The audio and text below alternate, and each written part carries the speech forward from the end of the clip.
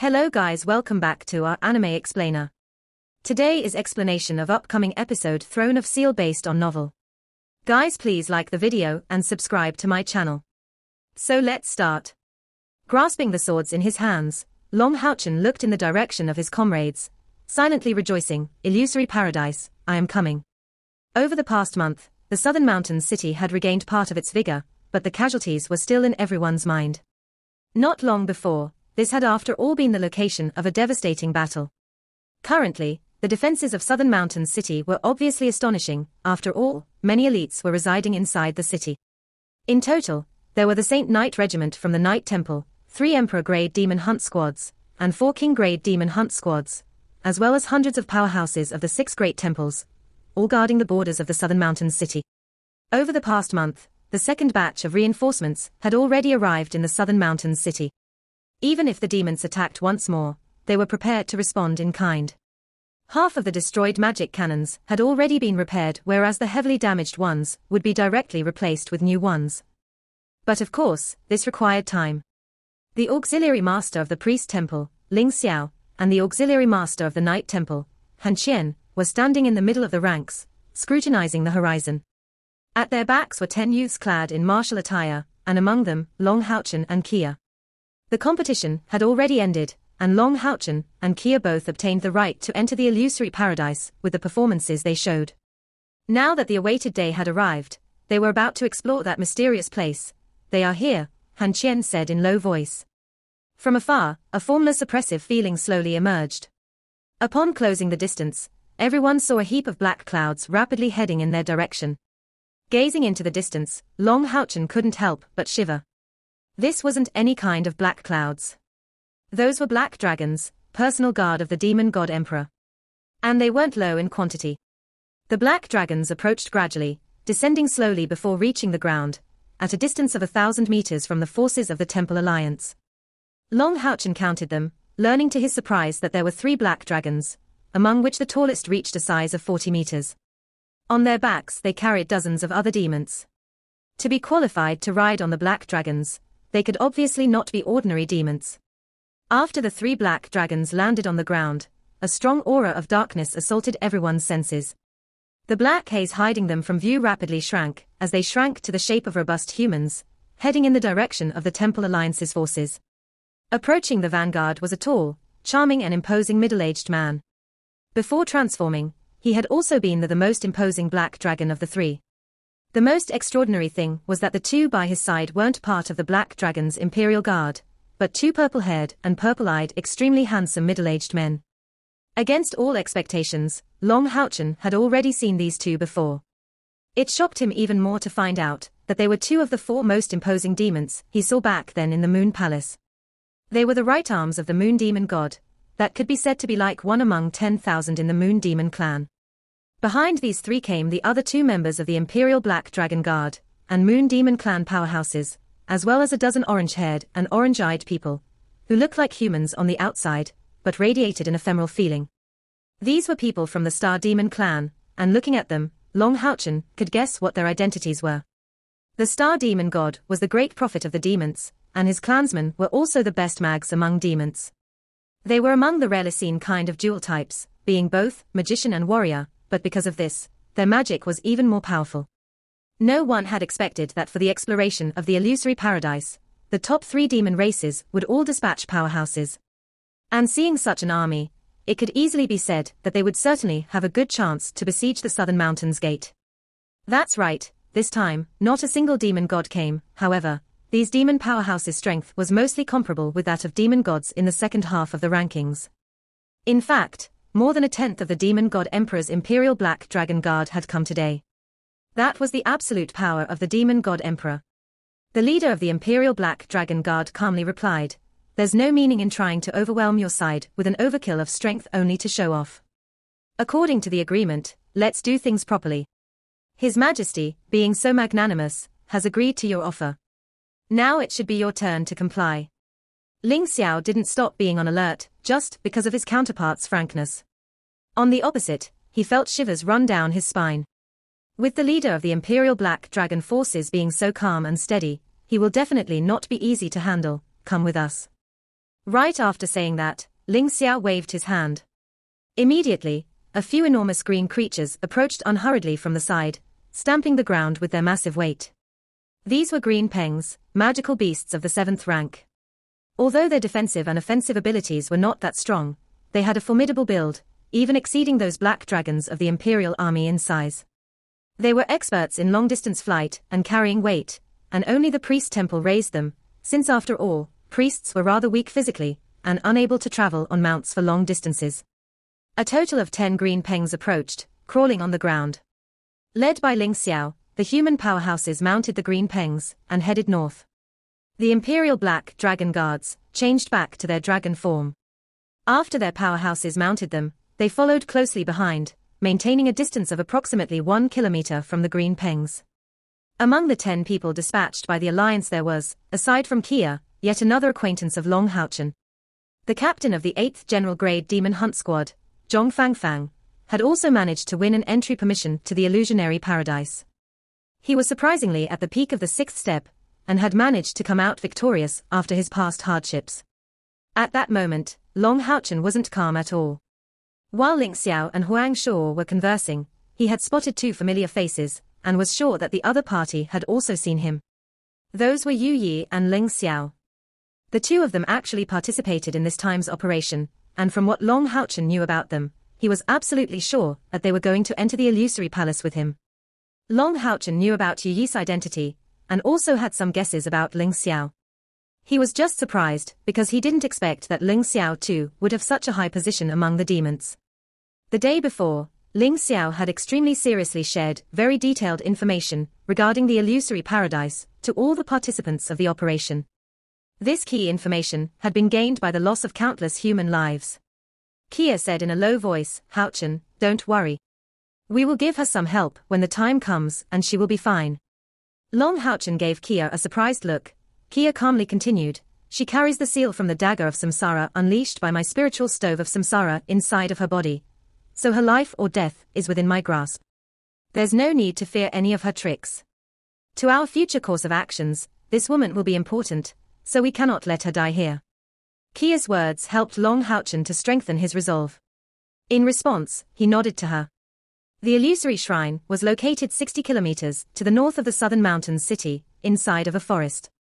Be it the green pengs or the black dragons, this was a distance that only took a few blinks of an eye to cover.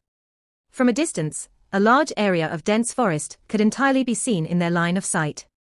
Looking down at the vegetation of the forest from the sky, they could all sense the large scale that this forest had reached. This could have only been accomplished through several thousand years of growth.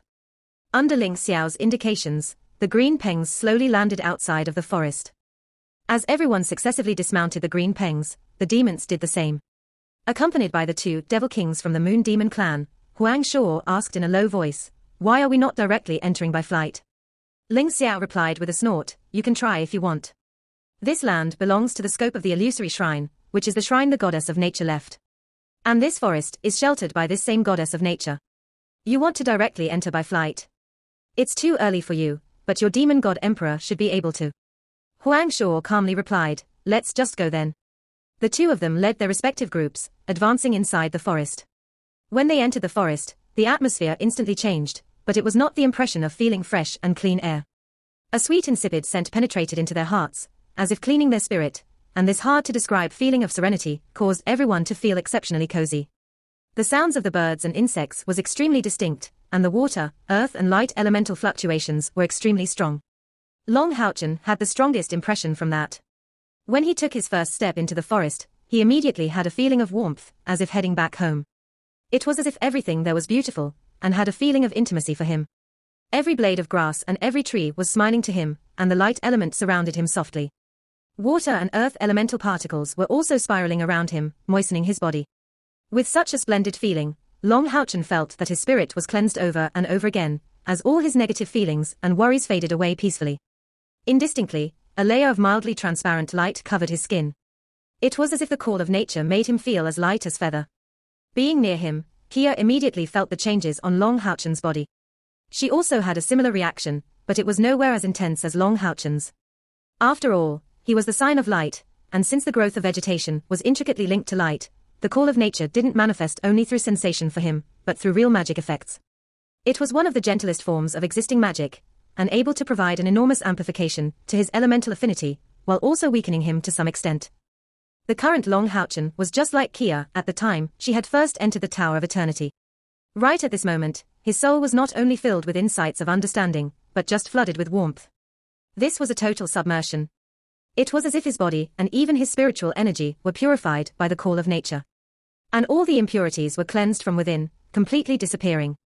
In comparison, the demon's condition wasn't good. All of their brows were furrowed, and their bodies were emitting a black gas from while they were trying to resist the natural energy from their surroundings.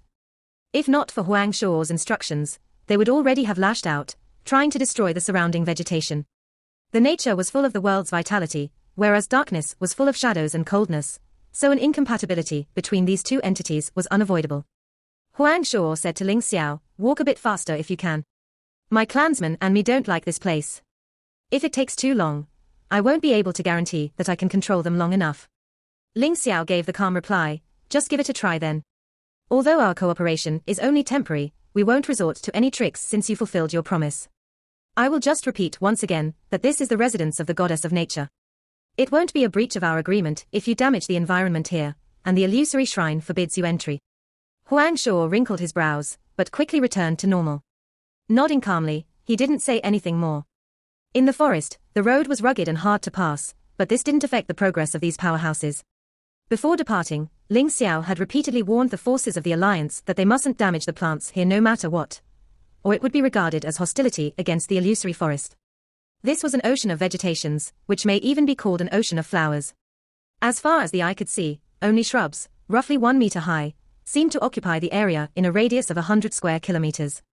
On top of these shrubs grew various kind of flowers, each one more beautiful than the one next to it, while each of them was exceptionally enchanting. At every step they took, a different kind of smell could be perceived. In addition, some mist had formed in the air, making the sunshine of this day look a lot less dazzling. Hazy and soft lusters undulated in this world of flowers. It was truly worthy of being described as illusory. Inside of this ocean of flowers extended a small lake. It wasn't large in size, however over the approximative 200 meters diameter it extended, the water essence was even richer, and the aura of life gently spread outwards from it. Ling Xiao stopped walking, looking at the nearby lake. "We have arrived, this is precisely the place." Huang Shuo looked at him with some hesitation. "Where is the illusory shrine?" Ling Xiao replied, "It's right inside the lake." "What?" Huang Shuo replied, "Don't tell me that we'll have to dive underwater." Contrarily to what one may expect, their black dragon race didn't have any reluctance toward water, and could even drago form inside of water. Ling Xiao replied with some disdain, "Diving underwater is indeed a way to access the illusory shrine. You can try it if you want, but do you think it would be so simple to access a place that only opens once every 100 years? If this was only about diving underwater, why would we even have to wait 100 years?" Huang Shuo asked with some doubt, "What's there in this water? Is it a seal?" Ling Xiao responded, "Why should I tell you without compensation?" As he said this, he extended his right hand towards Huang Shuo. Some changes appeared on Huang Shuo's unresigned face, but still, he took something out of a storage and placed it in Ling Xiao's hand. Looking at the object, Ling Xiao's ordinarily strict face immediately revealed a rare smile, followed with the calm words, "All good, let me tell you. In the water of this lake exists an almighty antique entity. From the records we have, this was the guardian of the goddess of nature back in the past. It lived here for at least several thousands of years. If you are not afraid of death, you can dive underwater and look for yourself at the strength of this almighty entity over here." Huang Shuo revealed surprise, "A magical beast from the antique times. Do you know to what race it belongs to?" Ling Xiao extended his hand yet another time, and although the nearby Han Qian raised his head, the former didn't manage to conceal the smile on his face. Huang Shuo declared in anger, "Don't be excessive." Ling Xiao revealed an unexpectedly innocent look, "You can also stop asking, you know." Resisting the urge to show his fury, Huang Shuo took out another piece of the same thing as before, placing it in Ling Xiao's hand. "Speak." Ling Xiao's facial expression changed slowly, muttering silently, but resolutely, "Telling you isn't much, in this lake resides a fairy dragon." Huang Shuo let out a ragged breath, his originally furious face returning to normal. With a nod he said, "Thank you." Right at that moment Ling Xiao felt something abnormal. How could this fellow so easily hand over 2 pieces of dragon ointment, just to exchange it for these 2 pieces of information? From his appearance, it seems as if he didn't suffer any loss. Could there be a problem about the fact that I gave him that information? He couldn't help but feel some regret deep inside, but since everything was already said and done, it is already too late for regret. Huang Shuo said. Since a fairy dragon resides in the lake, how should we enter?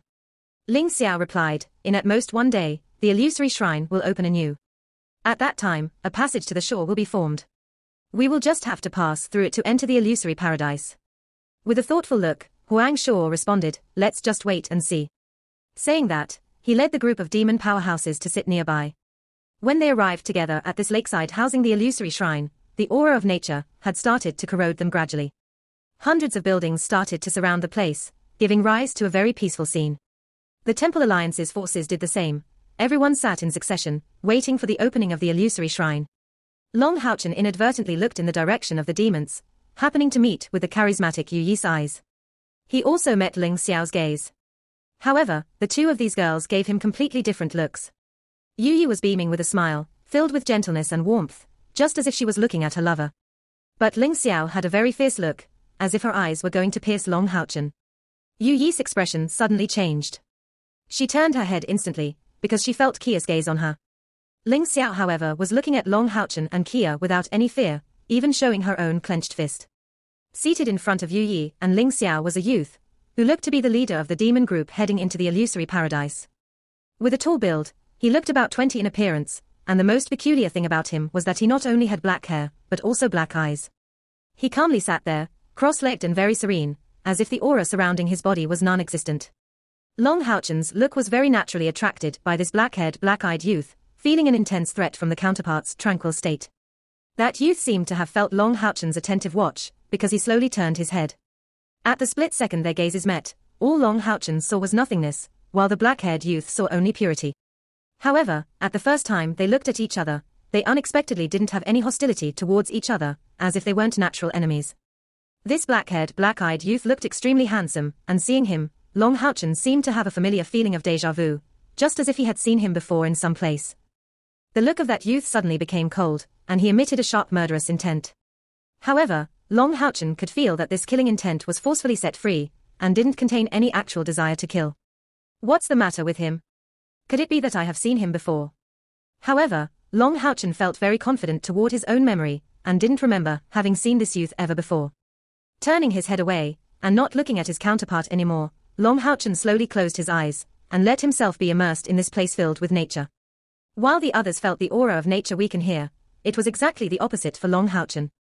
He discovered that although the aura of nature seemed weaker close to the lake, it was extremely pure.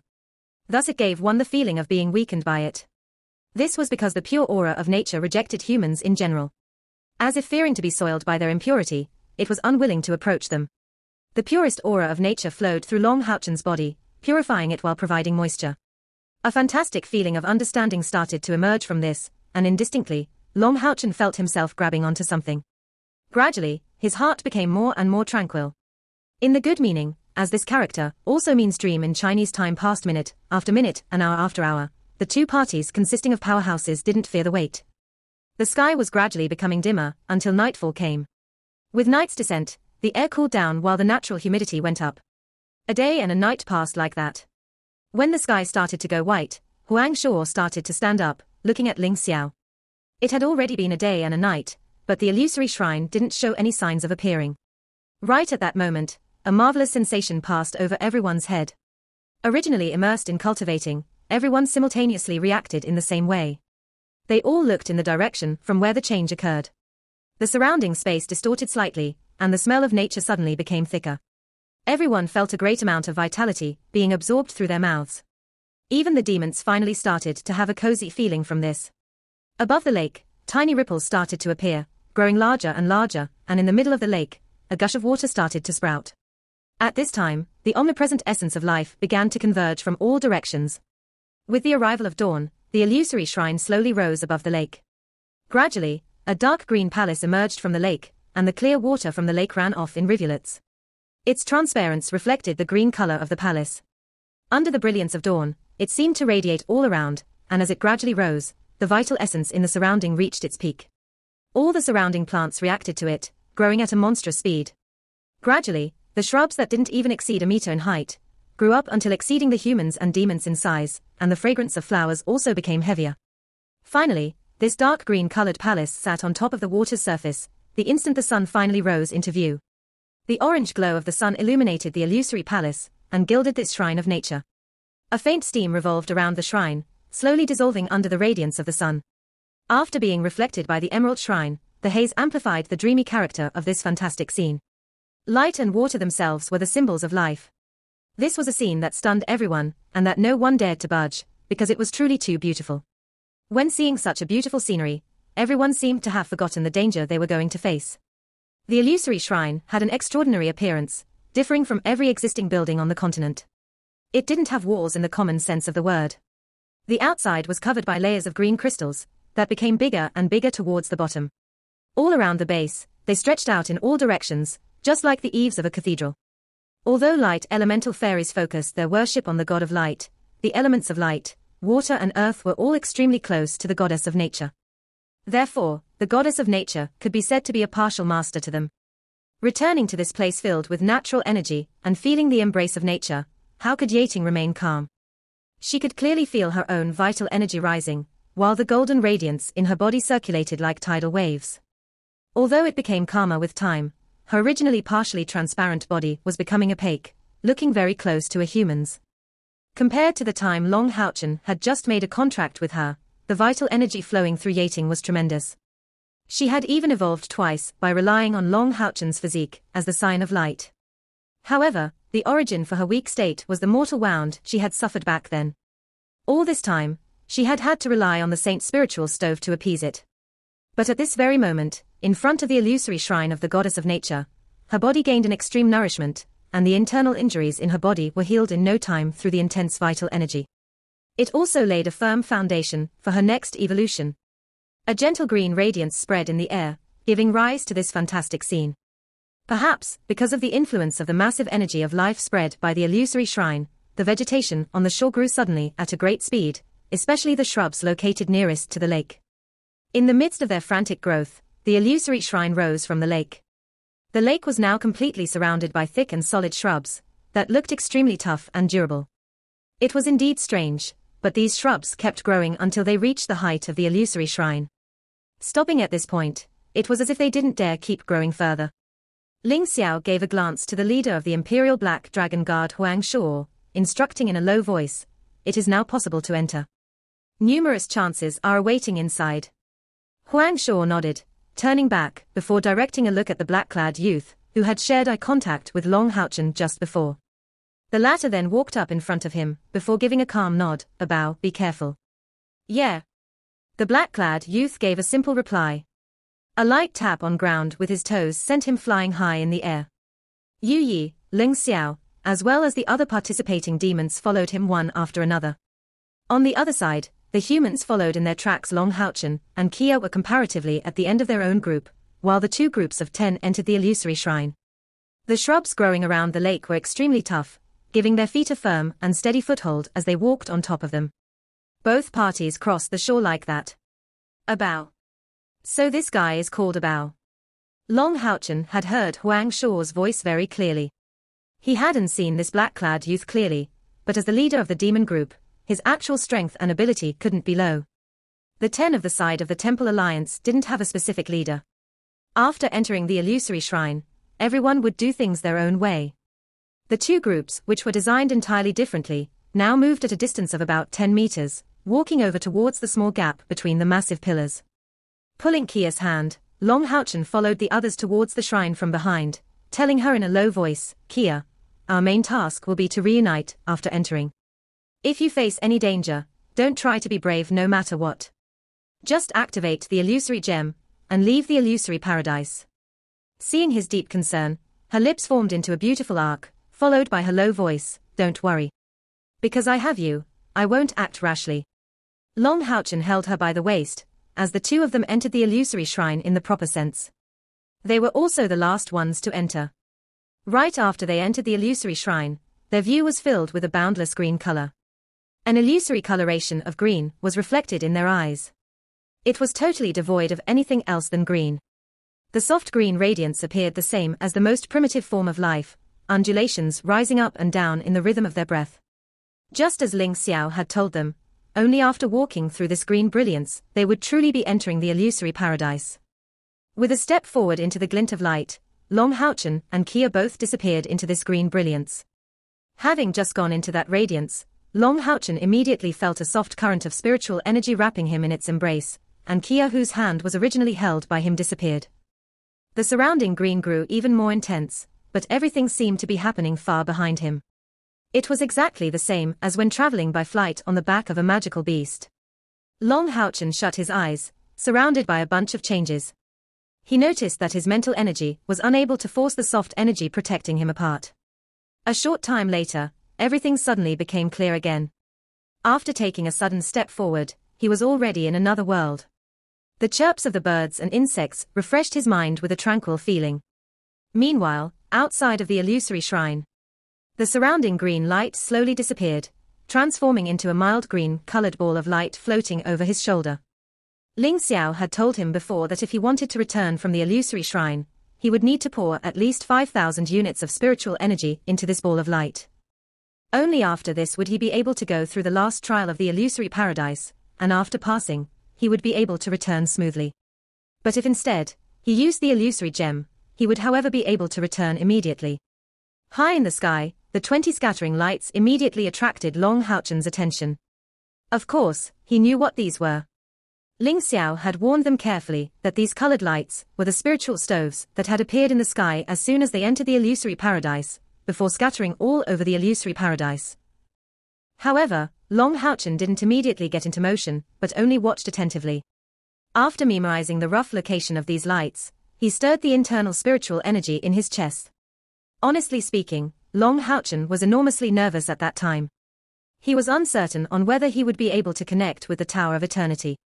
After all, this was a place controlled by the goddess of nature, and the Tower of Eternity was made by a necromancer. Even if it went as he expected, the Tower of Eternity in itself was a weapon, and as such it was certainly incompatible with the power of the goddess of nature. Under these circumstances, it was hard to predict whether they would be able to connect with the Tower of Eternity. In case he failed, all their previous plans would have been for naught. This was also the reason why Long Haochen and Kia entered together, and the important reason why Long Haochen didn't tell Kia to concede in the competition. Kia entered the illusory paradise together with him, so even if he didn't manage to connect with the Tower of Eternity, there would at least be 2 people from their team able to fight for a few spiritual stoves.